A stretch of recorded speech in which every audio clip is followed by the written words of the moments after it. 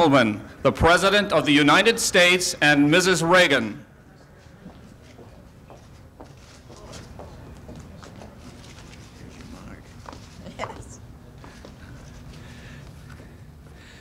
My fellow Americans, the Christmas and Hanukkah decorations are up around the country, and in a moment we'll be lighting the national Christmas tree here in the nation's capital. In this holiday season, we celebrate the birthday of one who for almost 2,000 years has been a greater influence on humankind than all the rulers, all the scholars, all the armies, and all the navies that ever marched or sailed, all put together. He brought to the world the simple message of peace on earth, goodwill to all mankind. Some celebrate the day as marking the birth of a great and good man, a wise teacher and prophet, and they do so sincerely. But for many of us, it's also a holy day, the birthday of the Prince of Peace, a day when God so loved the world that he sent us his only begotten Son to assure forgiveness of our sins.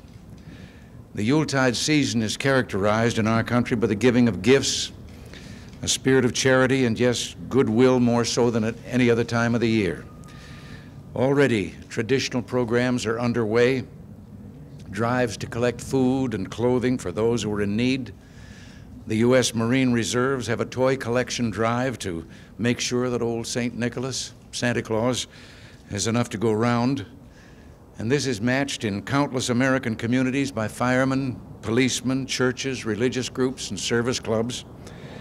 Let me give you one especially moving example of what the Christmas spirit can do. I told this the other night.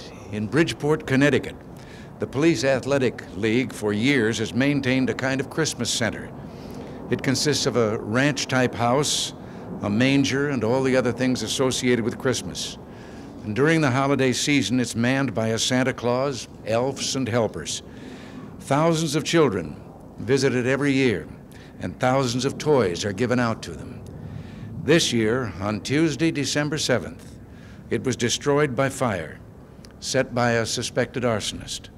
The mayor of Bridgeport called an emergency meeting. He asked for constructionists, carpenters, electricians, all the skills that are needed to help rebuild such a place. And the answer to his call was instantaneous. More than 250 volunteers worked in shifts around the clock. On Sunday, December 12th, 5 days later, at about 1:30 p.m., I phoned the mayor. He was officiating at the reopening of that Christmas center to the cheers of hundreds and hundreds of the citizens of Bridgeport.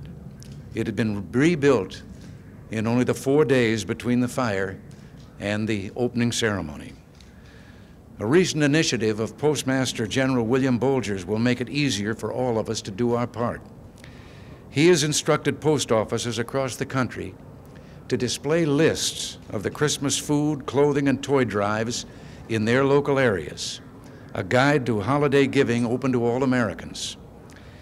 This holiday season, as we work our way out of a recession, too many still find themselves without jobs, forced to cut back on things that they once thought of as their normal pattern of living.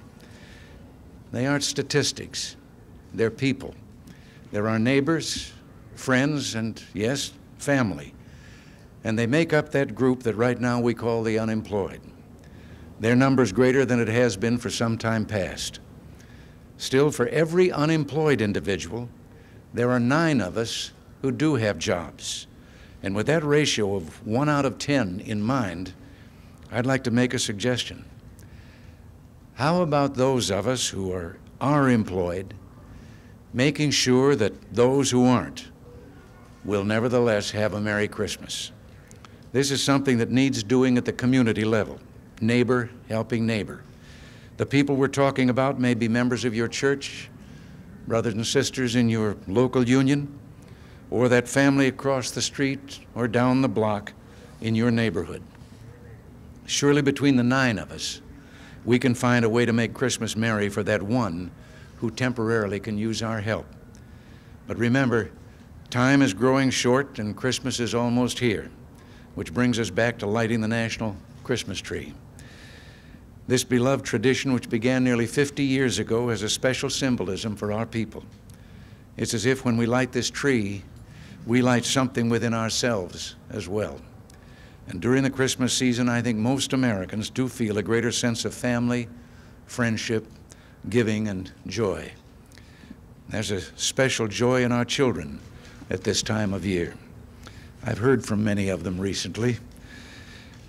I wish Nancy and I could personally thank all you children who've written in, but I want you to know how good your cards, letters, and artwork make us feel. Now, while Christmas is a time for children, it's also a time to think of those who are less fortunate than we are. And let us also remember a constant vigil of the families of our missing in action. As we light this Christmas tree, may it light hope in the hearts of those who are lonely and needy. In Ephesians, we read that each of us has been given his gift, his portion of Christ's bounty. Well, let us share our bounty this Christmas season. Let us offer not only our hearts and prayers, but a generous hand to those who need our help. And as we light this tree, let us brighten the lives of those here at home and around the world whose Christmas may not be as glowing and as cheerful as ours. So to all of you, God bless you and keep you during this cherished holiday season. And now, let's turn on the National Christmas Tree. I think that's it.